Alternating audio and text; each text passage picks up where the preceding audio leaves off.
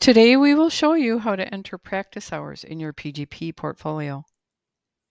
Practice hours are defined as the time spent working within your role as a wound-ostomy continence or foot care nurse.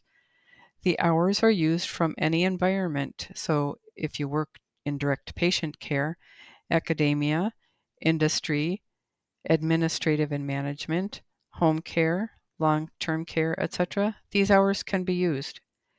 The points will come from your past 5 years and are per specialty. As you can see here, there are various levels. 40 points for 2,000 practice hours, 20 points for 1,000 hours, 10 points for 500 hours, or 5 points for 250 hours. You will calculate your practice hours pertaining to each specialty, starting from your last certification date through your PGP deadline. In other words, the current 5-year period. For example, if you are a full-time wound-ostomy continence nurse and work 2,000 hours a year, for 5 years is a total of 10,000 hours.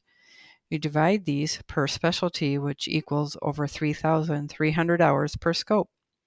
This means you may claim the 40 points in each area. You are ready to log in to your PGP account using your email and password. After logging in, you are at your dashboard. I'll click on Wound first. You'll click on Add New Activity here. Click the down arrow to bring the drop-down list into view. Click on Practice Hours and click Continue. Now a screen appears asking for more information. You'll see that specialty is automatically selected for you. That is because your practice hours are always considered related to the clinical specialty.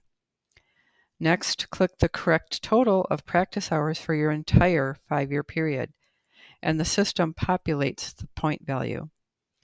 Next, enter the facility name and click the attestation statement checkbox. Then click Save.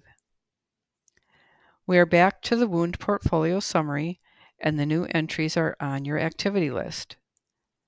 We hope this demonstration helps you to get started.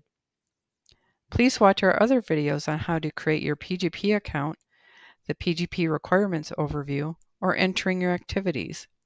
Whenever you have questions, use our website feature Ask the Board or contact WOCNCB by email or phone. Thank you for listening and good luck with your recertification.